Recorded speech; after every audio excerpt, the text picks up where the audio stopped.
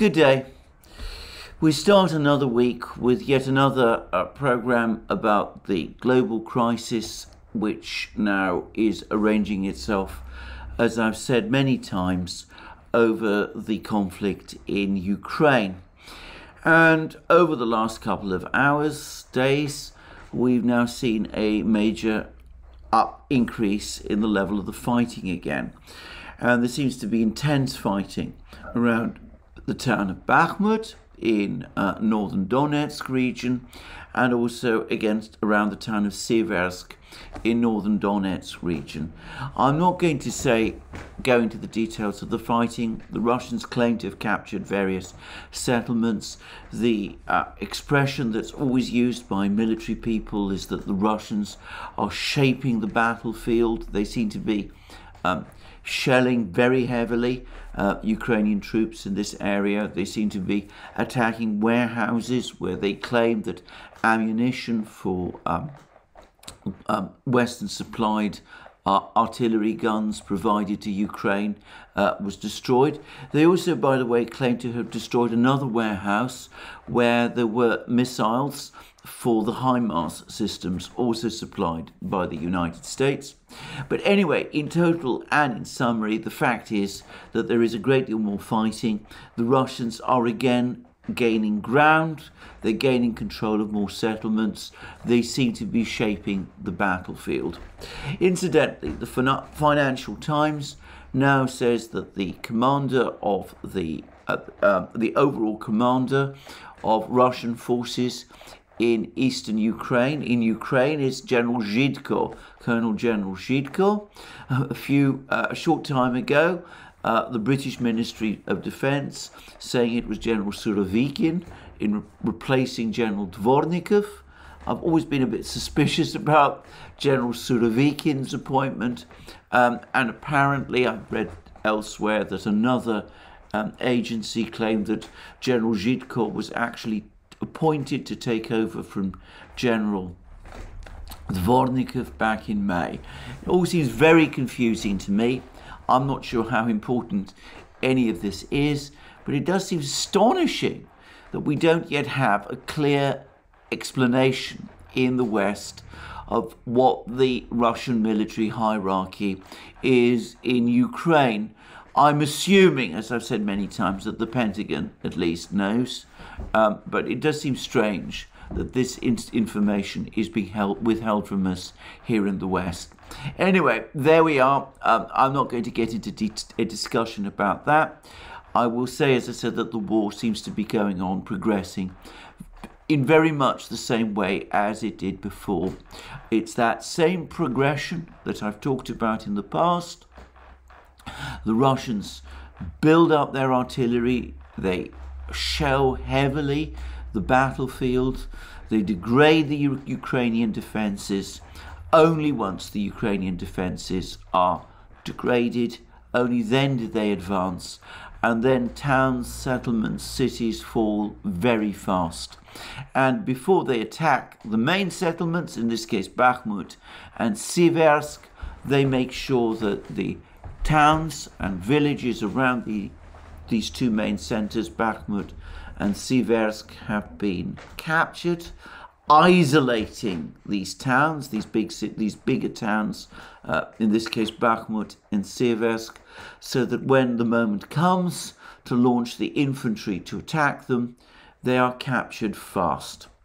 Now, I'm going to return to the topic of the HIMARS systems because there's been some confusion about this. In my last program, I said that there were reports attributed to the Financial Times that the United States has decided to provide 300-kilometer range missiles together with the additional 4 HIMARS systems that are being supplied to Ukraine. Now, this was an attribution to the Financial Times. I said that I'd looked through the Financial Times. I could not find anywhere any reference to this claim that these longer range HIMARS missiles were being supplied by the United States. And a number of other people have done the same. They've also gone through, they've pieced through the Financial Times, and they too cannot find any reference to these longer range HIMARS systems being supplied to Ukraine in the Financial Times, just as I could not. And this has caused some people to question the entire story, to say that they don't think that the United States is in fact supplying HIMARS systems, long range, 300-kilometer range HIMARS missile systems to Ukraine. And in fact, it seems as if that story did originate from various Ukrainian sources, various Ukrainian blogs and such places. Well, I would ask people not to rush to conclusions about this. In my last program, I said why it made sense to me for the United States to start supplying longer range missiles of this nature to Ukraine. I still maintain the view that the Russians are probably telling the truth when they say that 2 of these HIMARS systems have been destroyed. And of course, the United States announced the supply of 4 more HIMARS systems. And as I said, I think it is likely that the reason these additional HIMARS systems are being supplied to Ukraine is to some extent to make up for the loss of the 2 which the Russians claim were destroyed. Now, I also said in that program that it seemed to me that if it was indeed the case that these HIMARS systems had been destroyed, and if they had been destroyed close to the front lines, then it would be logical to supply more long-range missiles for the HIMARS systems to get them away from the front line where the Russians find it easier to destroy them, so that they can be launched against targets in the behind the Russian lines from further away, from more out of reach of Russian artillery formations. So I think that it's highly likely that those Ukrainian bloggers were telling the truth, those Ukrainian sources were telling the truth, and more of these long-range missiles have indeed been supplied. And I'm going to also say that I think that it was a mistake to attribute this story to the Financial Times, because nothing like that appears in the Financial Times. But if you read US statements, they do seem to be talking about supplying Ukraine with long-range, high-precision systems. And it does seem to me most plausible that these are these HIMARS missiles. Now, this is not obviously a conclusive. We don't know this for a fact. This is all based on supposition. But I think that is probably what is happening. So anyway, let's wait and see. What I will say is this: the Russians have noticed that Ukraine has been using the HIMARS systems, and they do say that some of the Ukrainian missile attacks have become more precise and that they are causing some problems. I don't get the sense that the Russians are in any kind of panic about this. I read an extraordinary article in the Daily Telegraph saying that the Russians are now experiencing a ammunition hunger, that they're running out of ammunition. How often have we heard that story? And supposedly this is because multiple warehouses, Russian warehouses and ammunition depots have been destroyed by HIMARS systems.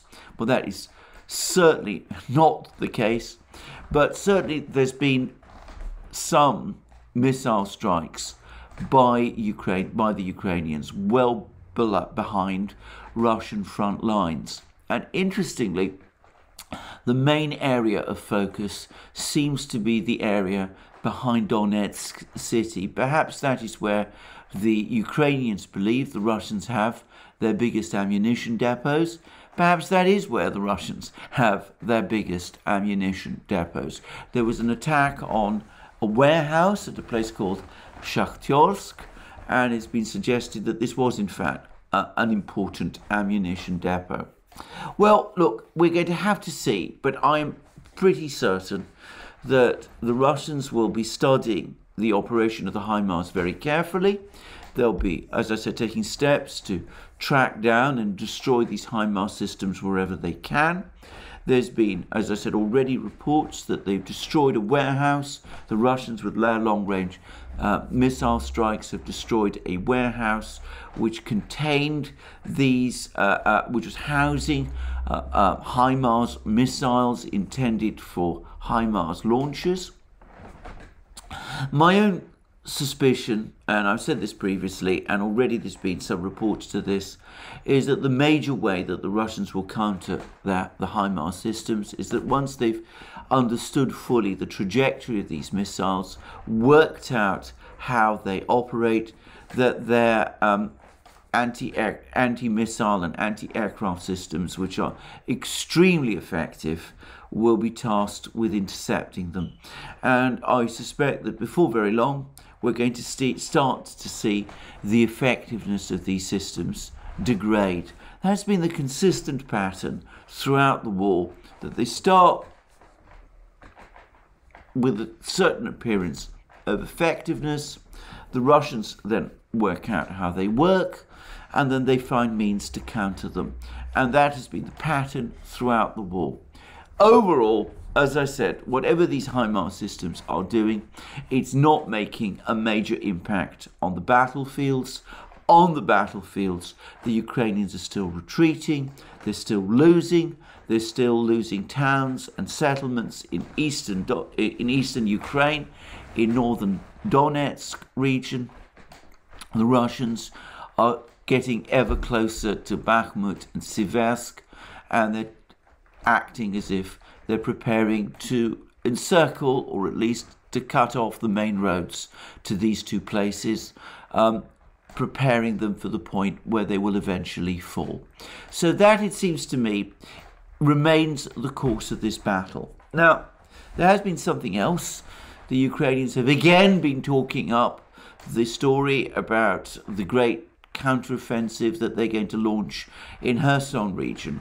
And there's been a whole flood of Ukrainian claims about this million-man army Ukraine is building up in its rear, how it's going to be re-equipped with Western weapons, and how it is going to launch a general offensive on Kherson region. And I'm afraid I'm deeply skeptical about these claims, which, by the way, were reported without comment or apparent skepticism in the London Times. I'm very skeptical about these stories, and I'm afraid I go along with the Russian view that all these claims about this million-man army and the great advance on Kherson are intended to unnerve people in Kherson who might be thinking about voting in a referendum to join Russia, which the Russians seem to be planning for this particular region. I think, in other words, it's an attempt by Ukraine to warn people in Kherson region, we'll be back, don't work with the Russians. If you do, you may face consequences once we return. And in any event, if your inclinations are to support us, don't be intimidated or persuaded by the Russians to go along with their governments, their referendums, the things that they're trying to set up in Kherson region. Stay with us, because sooner or later, perhaps later rather than sooner, our million-man army will be on its way to rescue you. Well, psychological warfare is part of war. I'm not particularly surprised by this, nor do I think it particularly wrong. Now, I will say that the Russians, for their part, are now complaining that the Ukrainians are forcibly evacuating people from Donetsk, from various cities in Donetsk, including Slavyansk, Kramatorsk, Bakhmut, and Soledar, and Siversk. And by the way, the Russians are also claiming that Ukrainian troops are pulling out of Siversk and are being redirected south towards the defense of Bakhmut, which is supposedly the more important place. Well, I'm going to say this too, and again, some people may not be pleased with what I'm going to say, which is that the Russians are always claiming that the Ukrainians keep civilians in cities and then use them as human shields, which I agree is very wrong. But now the Russians are complaining that the Ukrainians are evacuating these people from these cities, which means, of course, presumably that they can't be used human shields. Again, as human shields. Now that seems to me to be right. Now, you know, it's for the Russians to decide which story they want to run. But it seems to me that they can't run with both at the same time. Either the Ukrainians are forcing the local people to stay in the cities so that they can be used as human shields, or they are not. And you have to make a decision which of the two it is. Anyway, there we are. That's what I'm going to say about the situation in Ukraine.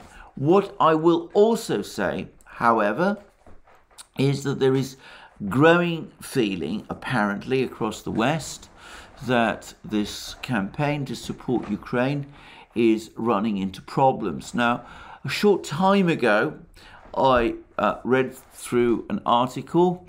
I informed everybody, all of you, about an article which had appeared, which had been published by the Royal United Services Institute, about the inability of the West to keep Ukraine supplied with ammunition in anything like the levels that Ukraine is expending. That the Ukraine is not only massively outgunned, but it is massively outgunned by not just by Russia, but that the West cannot supply the ammunition, doesn't produce enough ammunition to keep Ukraine supplied to the extent that it needs to sustain the war. And this has now reached mainstream media in the West. So the Financial Times has an article, Military Briefing, is the West running out of ammunition to supply Ukraine? And the article then goes on to say, the Ukraine war has exposed the skimpiness of Western defence stockpiles, especially of unglamorous but crucial supplies such as artillery shells that have been the mainstay of fighting. Lack of production capacity, labour shortages and supply chains snafus, especially computer chips, mean long lead times to replenish them. And the shortages, defence officials and analysts say, reveal the West's complacency about potential threats since the end of the Cold War, now shown up by the desire to shore up Ukraine with military support. Fetishes for high-tech weaponry and lean manufacturing have obscured the importance of maintaining stockpiles of basic kit. So that's how the Financial Times reports it, and in fact it tries to put a much more positive spin on the story, as you might expect, than what I suspect is the much more factual and objective and ultimately much more concerning or alarming RUSI, Royal United Services Institute article. But it is clear that the West is struggling to keep up with Ukraine's needs for artillery, ammunition and such like. It's going to find it increasingly difficult to keep Ukraine supplied with all of these weapons. And that was published by the Royal United Services Institute, but now even the Financial Times is starting to publish articles that concede this. And in the meantime, we are also getting more and more of a sense that August is going to be the decisive month unless Ukraine and the Western powers stabilize the situation in August, if the war does indeed drag on into the autumn and the winter, then one begins to get a sense that even the Western powers worry that they may not be able to sustain Ukraine's war effort for very much longer. Indeed, there has been a number of reports which say that it would be extremely difficult for the United States to put together another $40 billion package like the one we saw a few weeks ago.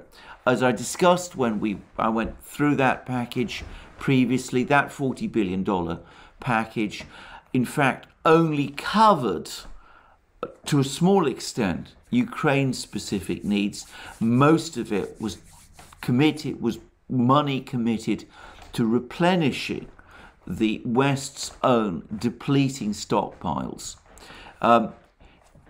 Apparently, for both financial and industrial reasons, it may be all but impossible to repeat the same package all over again.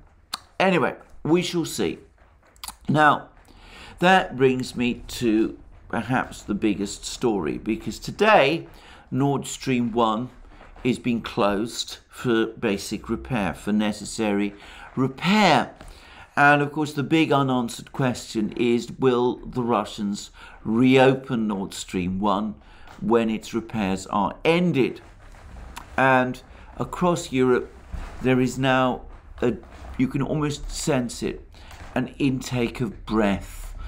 And perhaps because of the worry that the Russians will not reopen Nord Stream 1, the Canadians have now decided to row back their sanctions, and they've agreed to supply the turbine that the Russians said they needed to get Nord Stream 1 back and running, and that this turbine is going to be supplied by Canada to Siemens, this German company, repaired presumably, and will then be forwarded to the Russians so that Nord Stream 1 can get back into operation. And natural gas prices have been rising, and now there is general fear about what happens if the Russians completely switch Nord Stream 1 off. I'm going to make my own guess. I think that the Russians, once the repairs are done, will switch Nord Stream 1 back on. But I think that they're also going to reduce their supplies of gas to Europe. And I think they're going to do this in the way that they've been doing up to now, gradually dialing down the gas they produce, thereby keeping the Europeans on edge until eventually we get to the winter. The reserves are far from filled, gas reserves in Europe are far from filled, and an energy crunch will start to hit. And if the Russians do intend to close off the gas entirely, perhaps midwinter is more likely the time that they will do it. We shall see, but there's no doubt at all that this is creating more and more problems. There's increasingly bleak articles appearing. There was an article on Zero Hedge about Germany quietly shutting down amid fears of social unrest. And one reads articles in places like the Daily Telegraph in Britain about how Britain is falling apart. That was in the Daily Telegraph, and that's about Britain. Now, Britain pretends that it doesn't import gas directly from Russia, but as we've seen, the reality is that it is fully integrated within the the European gas system, which is ultimately dependent on Russia. So it seems to me that the economic war is going to drag on.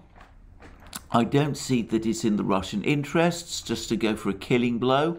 I think if they did that, I think they would lose leverage. It's always better to keep something, hold something back, keep some gas running so that you can always keep people worried that you might cut it off, than simply cut it off, at which point people start looking for alternatives or psychologically prepare for that reality. It's always better to play these things long and that way to win. And of course, that if that's indeed what the game the Russians are playing, if they're going to keep us all cold in the winter here in Europe, well, isn't there that old expression, revenge is a dish to be eaten cold? Perhaps in winter it will get very cold in Europe indeed. Well, I hope not. I hope something is achieved or agreed before then.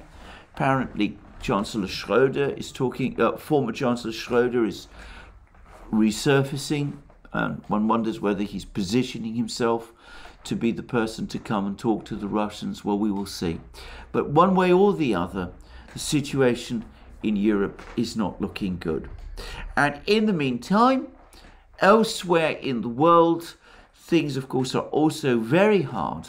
But no less a person than Josep Borrell, the European High Representative for Foreign Policy, the EU's foreign minister, if you like, has now admitted, following the G20 summit meeting, that the Russians have been winning the narrative war across the global south.